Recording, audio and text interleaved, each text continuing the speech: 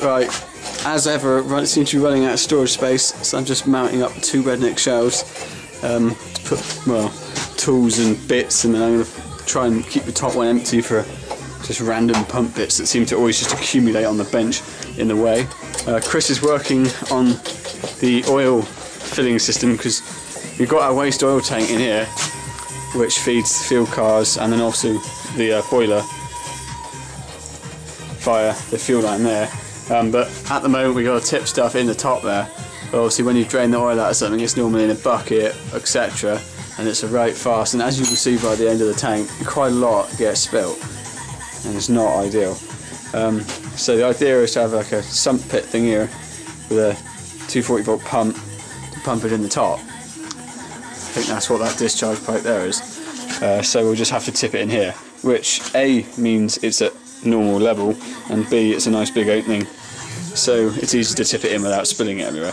So that should be good. I think Chris is just working on some fittings to get that pumping, so we'll update on that once he's further into the lash. Right, the oil pumping system is in place. As you can see, we have pre-filled with some sump oil. Chris has just got a pump mounted down the corner. It's a central heating pump with some pipe tube lead on the end. So Chris, if you want to do the... Oh fuck, she's floating. Christ. Look at it go, man. I'll slow her down if that's too fast. No, I want her flat out. Oh, that's going to make putting oil in there an absolute piece of piss. That is fucking win.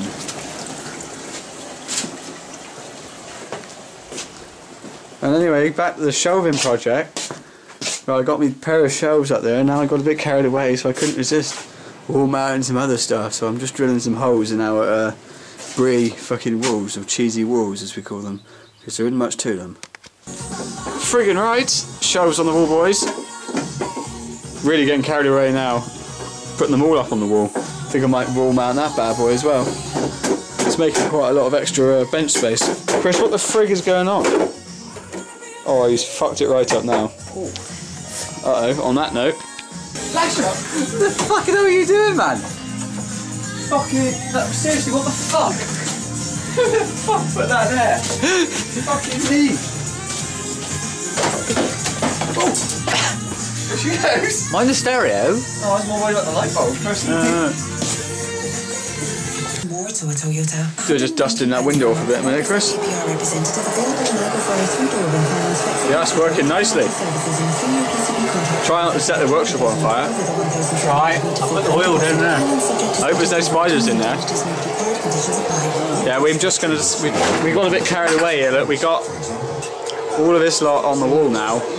And the Jubilee rack, and now we got carried away, so we're going to put another shelf up on the end wall here, so we can put all the chemicals up this end, spare parts up this end, and clear the bench basically, so we'd have a bit more space.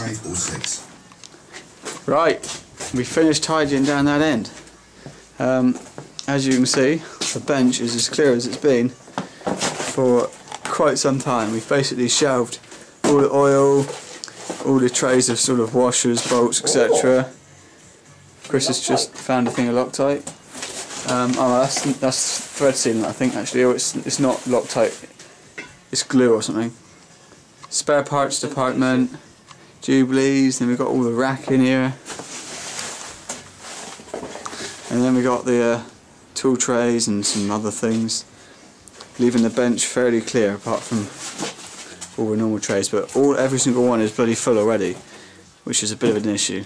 A couple of blue trays I think empty, but all of these are full, and we don't have enough drawers. Frig's sakes. Oh dear. That can wait for another day.